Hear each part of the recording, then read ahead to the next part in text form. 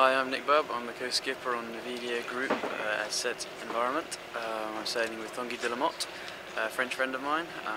We're just about to start in 5 hours, in fact.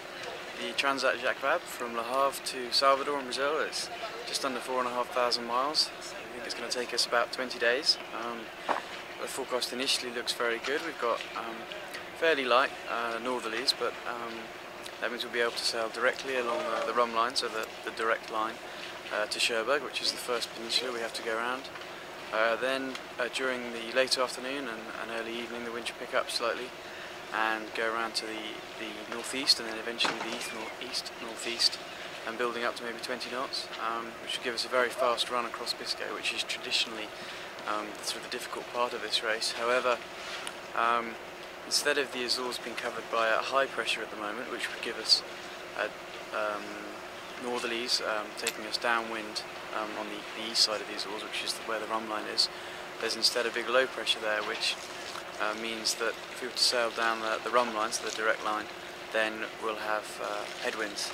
So either we're going to have to sail quite a long way around, possibly even quite close to the Azores, to get the downwinds, or we're just going to have to battle our way through the upwinds on the direct line. So we'll just have to monitor that situation and see where the low pressure goes.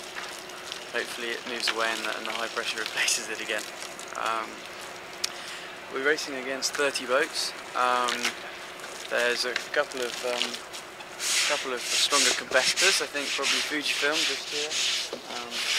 It's some English guys, Alex Bennett and Arthur Pedley. Alex has in fact already won the TJV in the 1850 class 4 years ago. The boat just next to me here, Apart City, that's Yvonne Mosley and Morvan.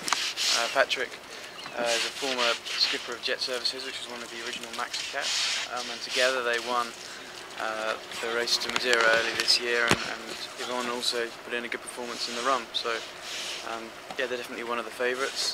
Looking around the fleet here, we've got Dominic Vite, who won the Britain Ferries race earlier this season, and he's a former winner of the Figaro, an excellent weather router, and an experienced guy.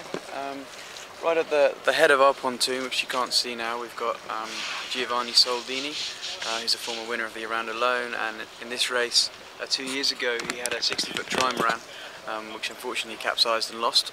So he's now back in the class 40, but his design is from Guillaume Verdier, who's part of the French America's Cup design team, and has also been working with EPLP on the new Group Bale and Safran. So that certainly looks quite promising. Over on the fast dock over there, number 60, or Soissons as the French would say, is a new JPK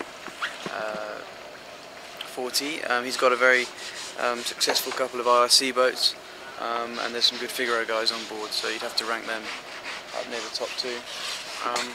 Then obviously we've also got the other two Rogers boats. There were 3 of these built by CMI out in Thailand, and I think they're all sailed by pretty even competitive crews, so we'll have to see, but we're pretty ready, and in fact more ready than I've been for a long time in any race. So yeah, looking forward to it.